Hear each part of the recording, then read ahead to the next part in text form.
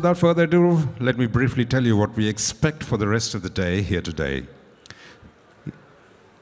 Immediately, we have the thematic sessions. We have an overview of the Indian agriculture sector by the chairman of Shree Renuka Sugars Limited, Shri Atul Chaturvedi. Following that, Mr. G. Chandrashekhar, who, as you all know, is a very eminent agribusiness specialist, will be speaking to us about the overview of the pulses scenario in India and a policy perspective of the pulses sector and overview by the former Secretary, Agriculture Ministry, Government of India, Mr. Siraj Hussain, who's with us already. This will be followed by Ms. Anuparna Shankar, who is the lead for agriculture sector at Invest India, who will give us a very brief presentation of approximately 10 minutes. Then we start with the panels. The first panel at this Pulses Conclave 2023 is the Global Pigeon Peas Outlook panel, which will be moderated by Global Pulses expert, Mr. Lalit Bangar. The panelists include the president of OATA Myanmar, Mr. Shyam Narsaria. From Bajrang International Group, we have Jayesh Patel, and from Dalal Satish Upadhyaya, we have Satish Upadhyaya. Post which we'll have a very curtailed lunch break because we're already half an hour behind schedule, but it's going to be an incredible, interesting lunch. Post-lunch, we have the Global Lentil Outlook panel discussion, moderated by Mr. Rav Kapoor of ETG Canada. Opportunities in the Indian agri and food sector infrastructure will be following that. And then post that is Pulses Milling, Dal Mill Modernization by Mr. Parag Gadre of ETG India, who's already in the hall with us. Importance of ESG and Sustainable Sourcing Framework for Indian Exporters, that's around 3 o'clock this afternoon. That will be taken by Mr. Gopinath Koneti of KPMG. Moving on to the overview of minor pulses in India. From the Indian Institute of Pulses Research, we have Aditya Pratap. The next tea break of the day will be sponsored by Shenge Brothers LLP. And after that tea break, we have the Global Pulses Outlook 2023 from the Indian perspective by Mr. Manik Gupta of Vitera. Agriculture and Pulses Trade in the Black Sea by Mr. Jonathan Grange of Sunstone Brokers, and that's around 4 o'clock in the evening. That and much more we have on a packed program today. So, ladies and gentlemen, without further ado, it's time to start off with the What's Up Next. We'd like to thank RV International for that wonderful tea break that we've had. And I'd like to request you all to please remain seated, and while you're in the hall, please ensure mobiles and connected devices are on silent. We shall continue. So, ladies and gentlemen, without further ado, I think, yes, it's time to start. Yeah, all right. Without further ado, ladies and gentlemen, to talk to us and give us his views of the overview of the Indian agriculture sector is a gentleman whom we know very well. He brings a wealth of experience here. We don't need to introduce him because everyone knows him so very well, and he's been a major supporter of the pulses industry. Ladies and gentlemen, to start off post tea, please welcome the chairman, Shree Renuka Sugars Limited, Shri Atul Chaturvedi, to the dais. Is there anybody in the hall? Can we have some applause, please? Thank you.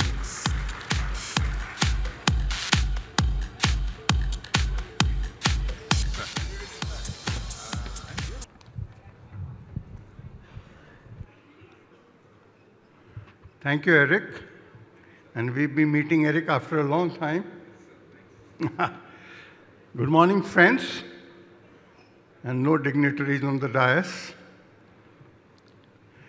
Thank you, Vimalji, for inviting me to share my views with this August gathering. When the invitation to speak came, I was a bit worried whether the organizers would want me to speak on pulses. I definitely have some experience of handling pulses in the past, but in the last 10 years or about a decade, I have not been handling pulses, and the pulses scenario in our country has undergone a massive change. I believe the organizers understood my dilemma and asked me to speak on agriculture. Before I begin, let me confess I am no expert on agriculture and the only experience I have is of dealing in wide range of agri-commodities over the last 4 decades. I've been associated with this sector in the country. With India doing wonderfully well in many sectors, like services, manufacturing, and their share in the GDP of our country rising big time. Agri, apparently, and the emphasis is on the word apparently looks to be a laggard. Analysts and commentators leave no stone unturned in criticizing the so-called Hindu rate of growth in our agriculture. Some of the comments can be summarized as follows. Agri contribution to our GDP is currently in the range of about 17 to 18%, and many who were present in the 70s would recall that the contribution of agri to our GDP those days used to be closer to about 40%. Our yields are woefully low in comparison to the world. For example, we continue to harvest roughly about 1 ton of soya beans per hectare, where the world average may be much higher than 3 tons per hectare. Soya bean itself occupies something like 12 million hectares of land, and India continues to produce only about 10 million tons. With arable land limited, I think something needs to be done in this sector. Technological intervention in our agriculture is relatively minuscule, though it's improving. We continue to oppose GM or genetically modified in our agriculture, which can be a game changer, as we have seen the changes as far as cotton in our country is concerned. Activists and NGOs hold the decision makers to ransom, as we are currently seeing in the case of mustard, where the GEAC, the body which is actually authorized to give the clearances, has already given the clearances, but it has still not seen the light of the day. So this is where the activists come into play and probably are stymieing the growth of our agriculture. Our agriculture is highly skewed in favor of wheat and rice. We continue to produce wheat and rice much in excess of our requirement and straining our storage resources. Farm sizes continue to be small. Too many persons are engaged in agriculture, and farm size continues to shrink with the passage of time. When the father dies, then his sons, then the land gets divided among the sons, and so on and so forth. What intervention can be done on a kitchen-sized farmland? Good quality seeds are not used. Farmers generally use their own produced seeds, which may have implications in germination. Friends, this is the dark side of the so-called commentary on the dark side of Indian agriculture, but the scenario is actually not as bad as it is being projected. Friends, I have been closely tracking Indian agricultural scene for more than 4 decades. The situation is not as bad as our analysts and commentators would make us believe. We have certainly come a long way, and the sector has actually performed wonderfully well over the years. No doubt, agriculture in the 70s was contributing 40% to our GDP, but at that point of time, the country's GDP was minuscule, it was very small. Now, the GDP has expanded, and now we are close to about $3 trillion worth of GDP, though the contribution of agri may have shrunk to about 17, 18%, but in absolute terms, the contribution of agriculture to our GDP has grown phenomenally over the years. And this will get reflected when we compare what was the scenario way back in 1950 and how much of water has flown below the Ganga Bridge over the years. Some of the criticism we hear about Indian agriculture may not be true, but it does not give may be true, but it does not give a true and fair picture, and it would not be out of place to compare the trajectory of growth between 1950 and 2022. Hopefully, this will help us in better understanding the success and failures of our agriculture over the years. In 1950, the net sown area in the country was 131 million hectares, which in 2022 is now about 140 million hectares. So the growth as far as the acreage or arable land in the country is concerned is only about 7%. It is important to understand that so the growth in land available for agriculture is still only very small. Food grain production, which was 51 million tons, has now grown to close to about 325 million tons. Our generation remembers the ship to fork, and we belong to that generation. Our generation remembers the ship to fork existence, which is no longer the case. The growth in this is close to about 520%. Fruits and vegetable production in our country has actually skyrocketed from roughly only about 25 million tons to more than 340 million tons. This has been one of the big success stories of modern agriculture in India. And the growth, I'm told, is close to about 1,270% compared to the base year or two of 1950. Milk production, which was merely 17 million tons in 1950, is now more than 210 million tons. Egg production has grown from 1.8 billion to 122 billion. Humongous increase. Honey production, same scenario. 700 ton is now about 1.3 million tons. Spices production has gone up. Sugarcane production, the industry which I come from, there again, now we are producing something like close to about 41 million tons in terms of sucrose production in the country. The cane production in the country has also skyrocketed, and it's now close to about 465 to 470 million tons. Oilseed production, though a laggard, but has also grown from 5 million tons to close to about 38 million tons currently. India's agricultural GVA, which was less than 10 billion in 1950, is now more than 532 billion. Growth of roughly 5,220%. It's a humongous increase.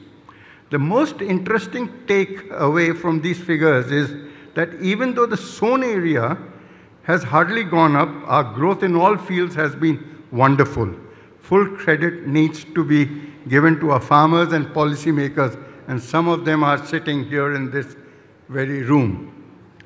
Some more interesting facts about the Indian agriculture.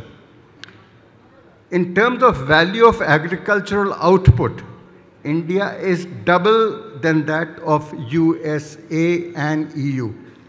Our agricultural output in value terms is much higher than that of USA and EU. During the recent supply chain disruption due to the Ukraine-Russia conflict, Indian wheat and rice exports actually helped many nations in ensuring that they do not have a food crisis in their backyard. Indian agriculture is no longer a gamble on monsoons, and famines are only part of the folklore.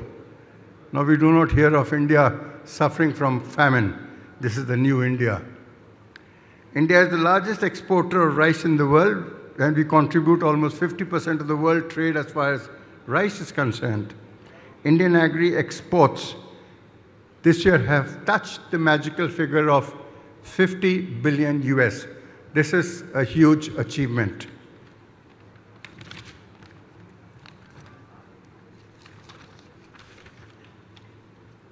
Friends, India is one of the major players in the agriculture sector worldwide, and it is the primary source of livelihood for almost 58% of our population. So its importance cannot be negated or reduced. India has the largest cattle herd, largest producer of milk, pulses, and spices in the world.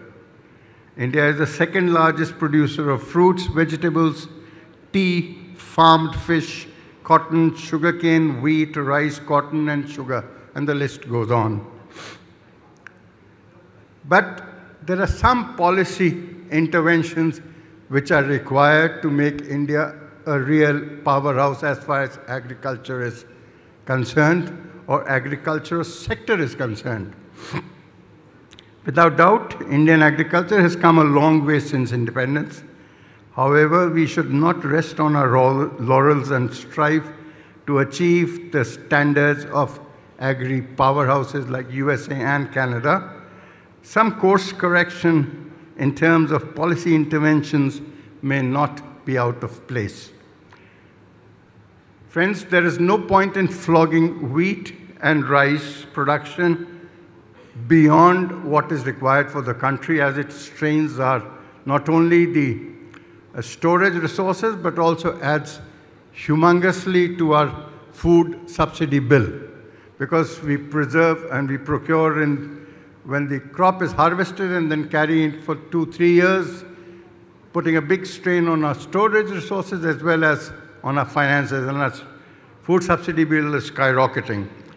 What we are suggesting is incentivize Punjab and Haryana farmers to divert part of their land to oilseed and pulses.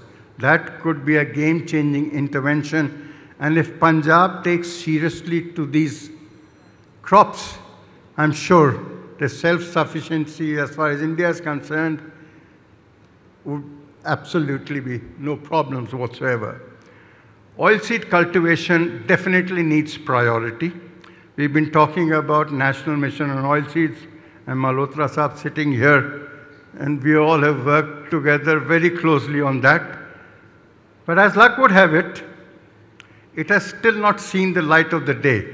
Only difference is that whatever intervention the Agriculture Ministry did, and it was helped by very high international prices of oils, our mustard production is skyrocketing, and which used to be about 75 to 80 lakh tons is probably now being talked about at 125 lakhs. So this has been a big, major achievement, and with a little more of thrust, I think India's self-sufficiency in edible oil would also come down, or would also improve rather. Another thing which we've been talking and telling all the policy makers is that it's important to redefine food security. For far too long, for the policy makers, food security meant wheat and rice security. As somebody said in the morning, I think the Agriculture Commissioner, roti, dal, and kapda, whatever. So, bagair dal ke, the food security will not work, क्योंकि गेहूं अकेले से या चावल अकेले से you cannot make your food. You need oil as well, you need pulses as well. So I think it's high time that we redefine what food security is, because then it will help the policymakers to give the right kind of thrust to these sectors. Technological intervention, including GM, needs to be implemented. For far too long, we have discussed, debated, till the cows came home. Nothing seems to have been done. Our agency, which is tasked with giving the clearances like GEAC, has cleared mustard for GM intervention. But I'm afraid it has still not seen the light of the day. Somebody goes to Supreme Court and the issue gets into the back burners. So I think we need to give it the right kind of thrust. So Indian agriculture can do wonders if you're able to introduce technology into it. And why confine ourselves and deprive ourselves of GM? We've all been eating GM food over the years, and I don't think we all seem to be hale and hearty, absolutely no problems. We've been eating cotton oil, we've been eating genetically modified soy oil coming into the country for ages. So there's just no reason why we should continue to oppose it. Land aggregation is again a big problem, because what intervention or big ticket investments can you encourage in agriculture when the size of the farm is like a kitchen garden? This is where we feel the policy of whether it's cooperation, but more particularly we could have a system where the farmers could lease the land to a big aggregator, probably who has the wherewithal and the money to invest in agriculture. So once you aggregate land, we just need to ensure that the farmer is able to get more money than what he is currently earning. And the aggregator would also require farmhands. So the same farmer can also be employed on the same land. So you have doubling of the farmer's income, and probably it will bring investments into the agriculture sector, which could be a big game changer as far as the country is concerned. But you need strong political will to put it down the throat of our nation. Friends, I think I bored you enough with all those statistics. And thank you very much for the patient hearing. Thank you. Thank you very much, sir. That was the Chairman, Sri Renuka. Sir, may I please request you to stay on stage for a brief moment. Mr. Chaturvedi? May I please request Mr. Sunil Sabla, who's one of the members of the director with IPJ, to please step up on stage and present Mr. Atul Chaturvedi with a memento. Thank you, sir, for being with us here. Mr. Atul Chaturvedi brings, of course, today's, 4 decades experience of sort of multi-portal, multi-vertical experience.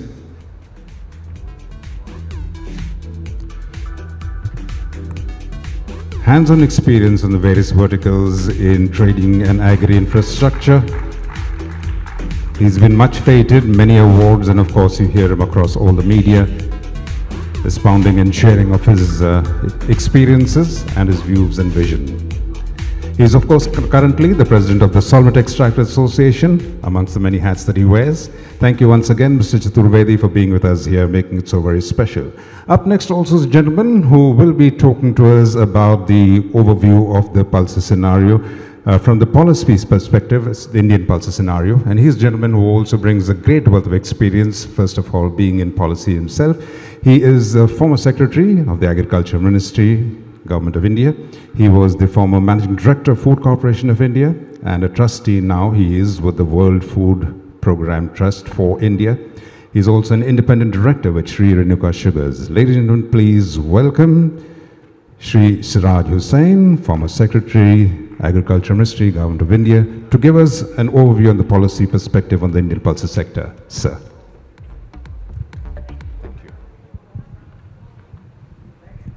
Thank you. Good afternoon, everyone.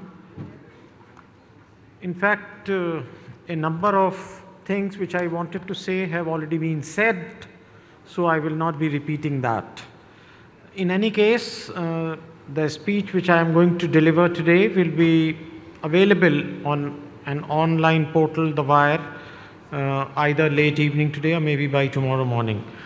So we know that only about 1/3 of Indians are purely vegetarians, and according to the National Family Health Survey 5 conducted in 1921, only 16.6% of men said that they never take non-vegetarian food. But having said this, as our Agriculture Commissioner said in the morning, even the non-vegetarians are mostly vegetarians on most days of the week. One reason is that the vegetarian diets have a lot of diversity and also they have been more affordable. So, as we know, sitting in Bombay, that one of the most delicious dishes in Western India is dal gosht. So, pulses will continue to remain very important, even though an increasing percentage of Indians is now turning non-vegetarian. So pulses will continue to be important, and therefore conferences like this have a lot of relevance for policymakers. The International Food Policy Research Institute, there was a paper published by Manika Sharma and her colleagues, which documented that average Indian diet has excessive consumption of cereals, but the same is deficient in proteins. So against the recommended quantity of about 460 grams, the rural Indians consume just about 200, which means that not only they are consuming much less quantity of proteins, but they are also consuming too much of carbohydrate, and that is why perhaps we see a lot of sugar problem in our even rural population. I was still in the ministry in Krishi Bhavan when in 2005-06 we had the food crisis, and the then government went to the National Development Council, which approved the National Food Security Mission in 2007. And a target was given that the production of pulses should increase by 2 million tons by 2011-12. The target was achieved, which was a very good news at that time. And I am happy that the new government in 2014 also continued with the National Food Security Mission for pulses. In the first 2 years of the new government in 2014-15 and 15-16, as you know, there was very serious drought, and the pulse prices reached about 200 rupees, especially 200 rupees a kilogram. So the government set up a committee under Dr. Arvind Subramanian, who was the chief economic advisor. He made several recommendations. We will be discussing some of these, but one of the very important recommendations was that the MSP of pulses should be increased substantially. And so the government has done very well. The previous Agriculture Commissioner, Dr. Malhotra, is sitting here. The present Agriculture Commissioner was also here in the morning. The MSP of tur and urad has increased by about 54% since 2013-14. So very well done. The MSP for moong has increased by 72%. In case of chana, the MSP has increased by 68%. And the highest increase is in case of masoor, which is about 103%.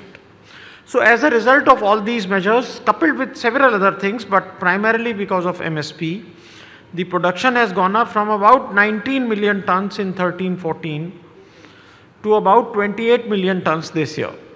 So which is a very good news, and we must all feel very good that the policies of the government have resulted in increase in production, and therefore the need for import of pulses. Now, the Subramaniam Committee made several other recommendations. For example, they said that the pulses procured at MSP should be disposed of effectively because the shelf life is shorter. In the morning, Deputy MD NEFED was here, Mr. S.K. Singh. He knows it very well that disposal of anything procured by the government is not easy because there are a whole lot of procedures.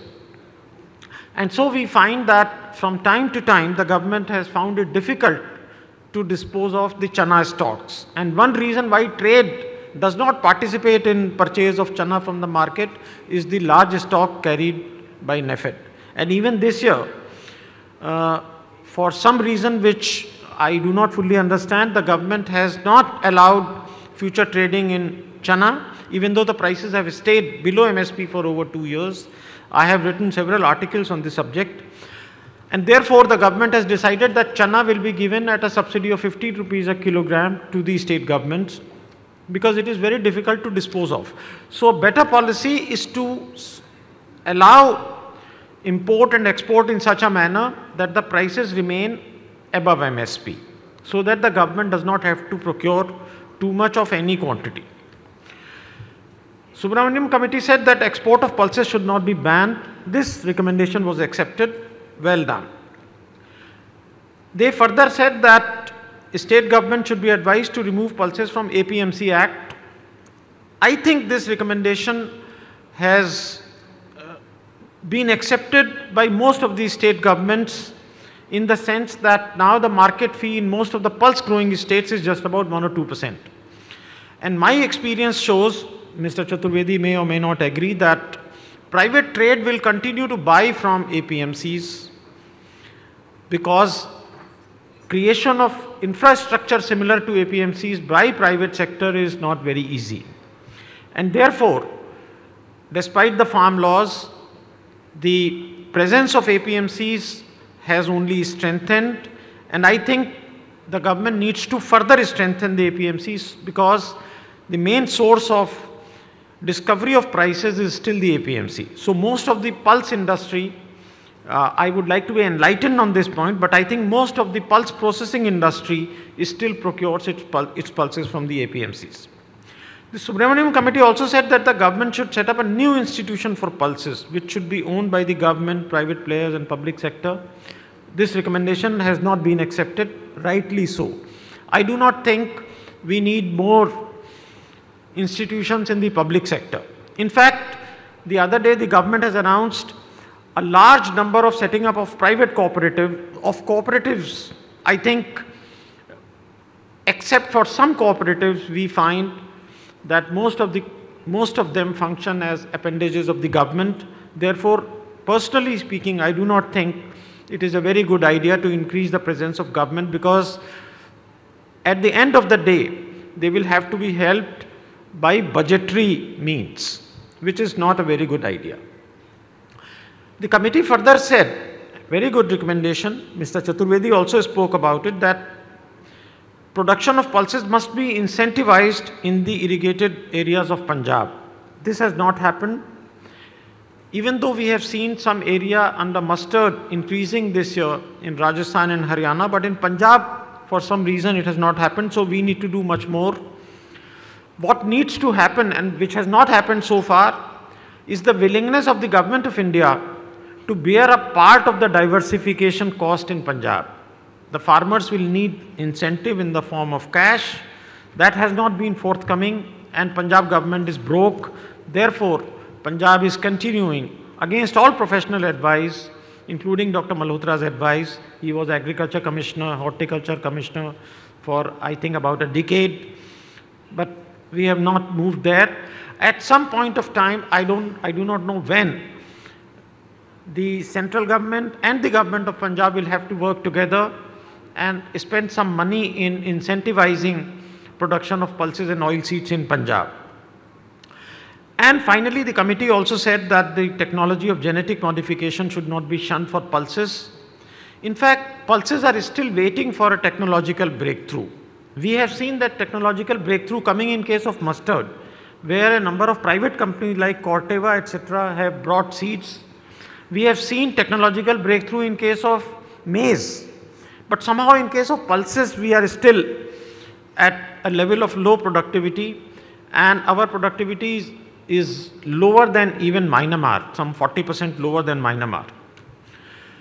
In the morning, you heard the Consumer Affairs Secretary, who explained in rather harsh language that the government is seized, very concerned about keeping the prices at a reasonable level. I think the government has done a good job. In fact, in the first 2 years, a price stabilization fund was set up by the government to procure any agricultural commodity even at a price higher than the MSP. If the government thinks that the prices are likely to go up, the government could procure any commodity at a price higher than MSP and then sell it off in the market. Accordingly, pulses were procured and a buffer stock was created. Onions were also procured from the price stabilization fund. This year, however, the allocation for price stabilization fund has gone from 1500 crores to 1 lakh. So it is only rupees 1 lakh this year. I have not fully understood the reasons. I have written about it. I do not know. Maybe, possibly the government is thinking that the prices will not go up this year. But I think it was a very good scheme of Modi I government in 2015-16 when price stabilization fund was set up. In the morning, Agriculture Commissioner spoke about various steps taken to increase production. I am not going into that. But I can only say that the farmers have shown what technology can achieve. So ICRISAT and ICAR joined hands, and new seeds of chana were introduced, as a result of which the production of chana has now moved geographically also from North India to Central India and even South India. So we have seen technological breakthrough in case of chana, but in fact, it can be said that many farmers are now not able to realize MSP for chana. One reason is that the future trading is banned, so farmers do not have an indication of prices. And the other reason is that we may be producing a little more than what we require, and therefore there may perhaps be a case for persuading farmers to move from chana to masoor.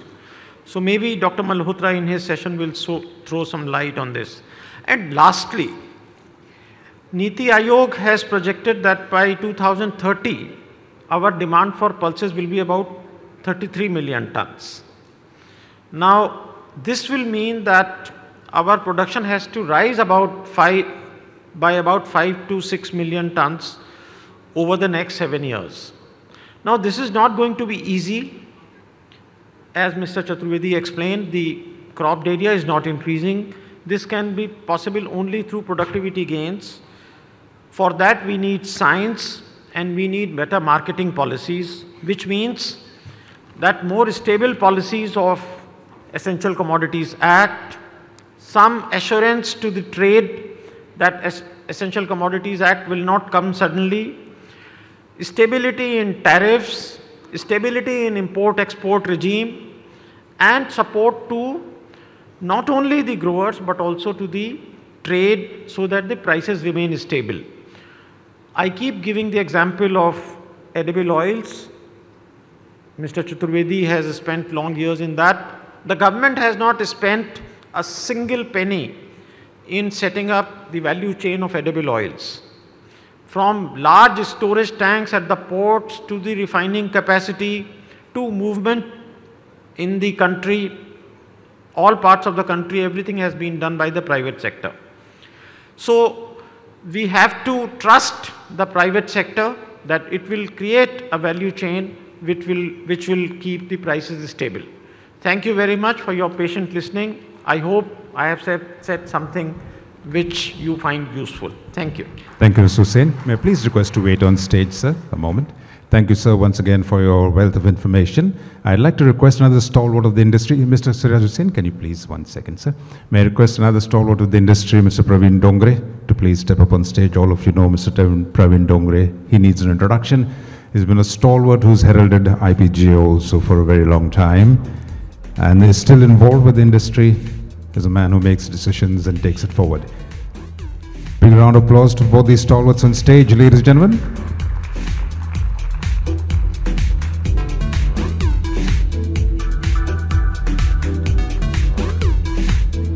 Moving on very quickly, the next presentation is about the overview of the pulses scenario in India. He's a gentleman who brings a great deal of interaction and experience because he's been a journalist and he's been an agri-business specialist.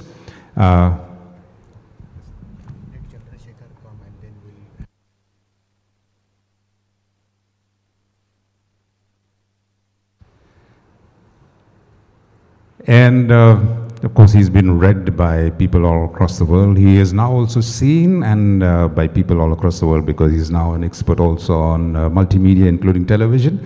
And he shares his expertise very willingly at forums like this. So we thank him very much for not only being an expert on the subject, but also being an expert in helping us get organized. So without further ado, ladies and gentlemen, please welcome Mr. G. Chandrashekhar, International Agribusiness Specialist, to the stage to share with us his views in as brief a time as possible. Thank you.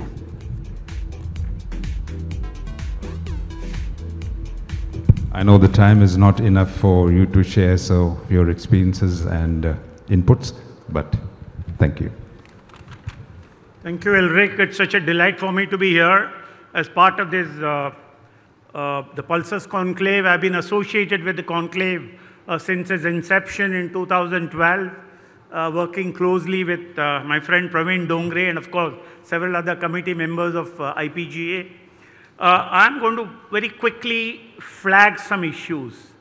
India has without doubt made very substantial progress in pulses production since 2015-16 when we had 4 seasons of successive drought, bad monsoons, okay? And that was the time our imports, of course, escalated to 5.5 to 6 million tons. And today, we are in a situation where production has jumped from 16 million tons to 27 million tons according to the Government of India, and our import requirement has declined to probably 2 to 2.5 million tons.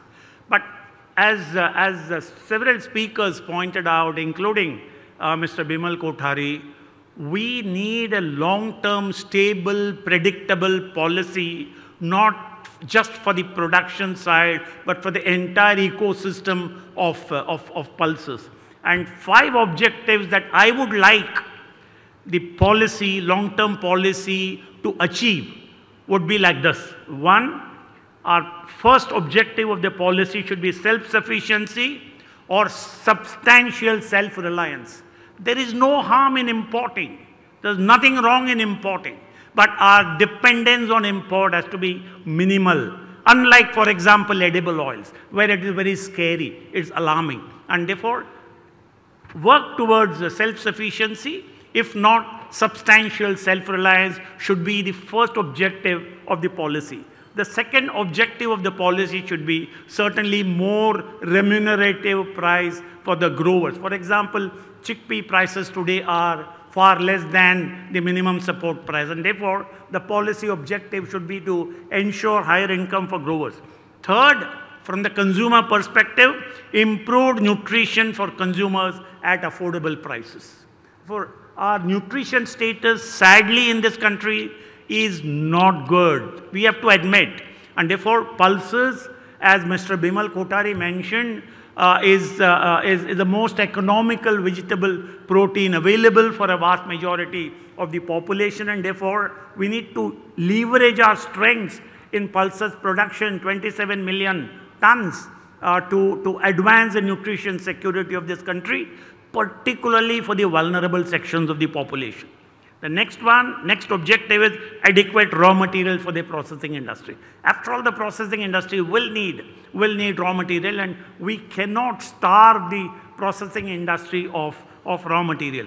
And the fifth one, sustained growth in sustainable ways, is extremely important. We need a sustained growth in production, processing, consumption, and trade in very sustainable manner. In sustainable ways. For these 5 broad objectives, I would like to see a policy, a written policy for the benefit of the nation to pursue these 5 major objectives. The next point I want to mention, in my view, for the Government of India and for the policy makers, there are 7 major issues that deserve close attention. Okay? And what are these challenges or issues? One is that there are new challenges: land constraint, water shortage, climate change.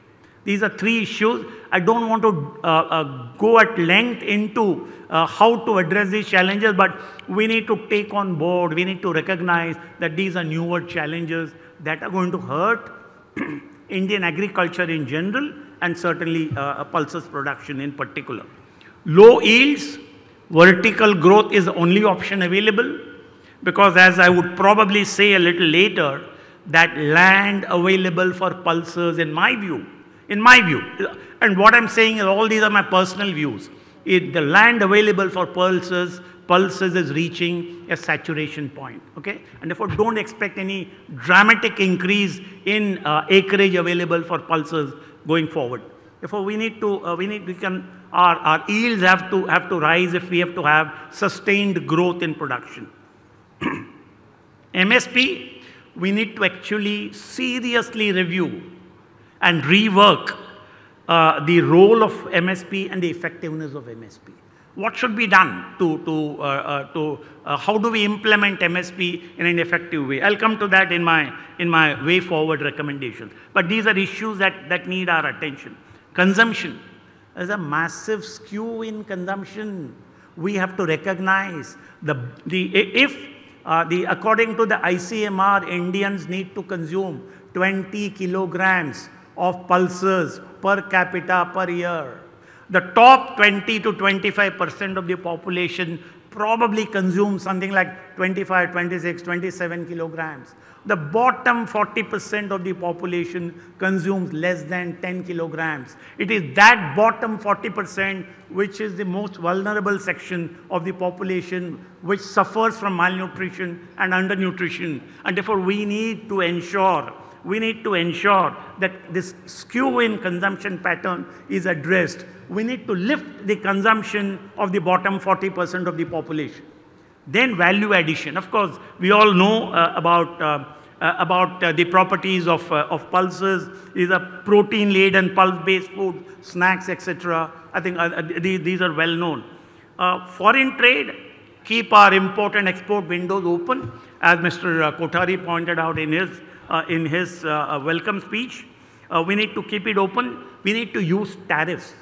No banning of import or export, but if you have to regulate import or export, use tariffs as a mechanism to regulate export. And then you need to promote export. What are we doing? We claim to be the world's largest producer of pulses, and our pulses export is how much? 200,000 tons? 2,500 tons? I thought we should be exporting at least 1 million tons. And it is possible. And I'll tell you how it is possible. I'll just come to that very quickly in my solutions. Okay? Then dal mill modernization. Dal mills are antiquated. There are probably 4,000 or 5,000 dal mills in our country. Antiquated machinery, poor scale economies. We need a fund from the government for dal mill modernization, and it is possible to audit the mills and come up with a modernization strategy that will actually attract even foreign direct investment, in my view, in the pulses processing sector. For having talked about 5 objectives and 7 issues that deserve attention, I'm going to talk about the way forward. And I have a few points, okay? Now, as I said, I believe the area under pulses, area available for pulses, both in the Kharif season and Rabi season, is nearing a saturation point. 14 million hectares in Kharif, 16 million hectares in Rabi, so 30 or 31 million hectares. Don't expect it to become 40 million hectares in the next 2, 3, 4 years. Not going to happen. I think it is reaching a saturation point because of competition for acreage amongst various crops. Look at the data, government's own data. Kharif production of pulses is stagnated. Stagnated at around 8.4, 8.5 million tons in the last 3 or 4 years. And in the meanwhile, our demand keeps going up. We need to recognize these. And all the data I'm quoting are from government sources. These are not my data. Okay? And therefore, Kharif production is stagnating in the last 3 or 4 years. How are we going to break this jinx? This is extremely important. We need to think about it. And we need to overcome land constraints, water shortage, climate change challenges. What are we going to do? One way in which we can address these is by infusing multiple technologies. When we talk of technology, everybody thinks biotechnology is the only technology available. Yes, it is an important technology, but there are other technologies also that needs to be deployed. Information technology, biotechnology, nuclear agriculture technology, satellite technology, nanotechnology. And of course, drones. Drone technology is something which the government of India has now accepted, and therefore there is a policy, standard operating procedure for drones. Therefore, we need multiple technologies. Therefore, I would like to see a policy that takes into account infusion of multiple technologies to address the issue. And as I think Siraj bhai said, or even Atul said, we need a breakthrough in seed technology. I think that's extremely important. We have to recognize that minimum support price alone cannot cannot increase yields or cannot create crop diversification. Okay? And therefore, we need what I call MSP plus plus. This MSP plus plus is, MSP is a political necessity. We have to accept it. MSP is a political necessity, but we need plus plus. What is that plus? The first plus is a robust procurement system. And no farmer in this country who produces pulses should be denied of the minimum support price. Ask yourself, is that the situation today? I am afraid it is not the situation today. And therefore, MSP plus. The second plus that I am talking about is a trade policy. Until 2018, early 2018, could you believe export of pulses from India was banned? It was banned in 2007 and it continued to remain banned until early 2018. Any ban on export of any agriculture commodity, in my view, is anti-farmer. And with fellows like me yelling on television, writing commentaries in newspapers, finally the government saw reason and lifted the ban on pulses export in 2018, early 2018. But merely lifting the ban on pulses export is not enough, because in previous 10 years you have lost the market. We used to have a thriving lentil export out of India 15, 20 years ago. All the market was lost. But and therefore it's important that we also have a supportive trade policy, if need be, incentivize export. What are we doing to leverage our foreign free trade agreement, FTA? Bangladesh imports 1.5 million tons of pulses. Sri Lanka imports 500,000 tons of pulses. How much is going from India? Hardly anything. What are we doing to leverage our FTA with our neighbors? With our neighbors? We are not doing anything. It's important for the government of India to engage with our neighbors and lobby so that they buy our pulses, which will obviously eventually support the growers. That's extremely important. Look at the per capita availability. According to the government, the current availability is 45 grams per day, which is what the Niti Aayog says. And what the WHO says, World Health Organization, we need 80 grams. Where are we? We are nowhere near 80 grams at 45 grams per day nutrition. And then we have a lot of vulnerable population suffering from undernutrition and malnutrition. We are way below the recommended health standards and nutritional standards. Think about it. For me, it's a very serious challenge that we need to face. Okay. Skew in consumption. We need to address the skew in consumption. As I said, the top 25% of the population gets to consume much higher quantities of what the per capita consumption number would suggest. But actually that per capita consumption is a wrong terminology. It is per capita availability.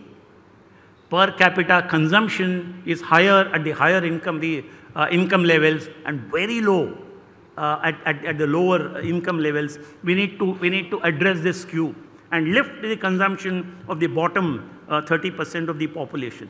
And to do that, to address this skew, I would strongly recommend that we need to supply pulses through all the welfare programs, public distribution system, ICDS, midday meal scheme, National Food Security Mission, etc. Use all the welfare programs to promote pulses consumption. This is extremely important, because that will also improve the marketability of the crop by the farmers. Okay, and advance our nutrition security. We are a nation that eats dal chawal or dal roti, and therefore dal comes first. Wheaten bread or chawal, which is rice, then comes next. Therefore, dal roti, dal chawal is extremely important. When the government of India supplies rice and wheat free of cost to a very substantial portion of the population, it actually ensures that they get to eat rice and wheat. Demand for pulses do not have a standalone demand. Demand for pulses is supplementary to the consumption of wheat and rice. And therefore, it is important that when you supply free rice and wheat under welfare programs also include pulses, which will have multiple benefits for the nation. And promote exports through incentives, leverage our FTAs. And I would think lastly, all government decisions, interventions should be data driven. And with due respect to everybody, I suspect there is not enough data that is collected, collated, or properly interpreted. And I'm happy to say this in public. Okay, thank you very much. Good luck. God bless you all. Thank you. Mr. Chandrashekhar, please, one moment, sir.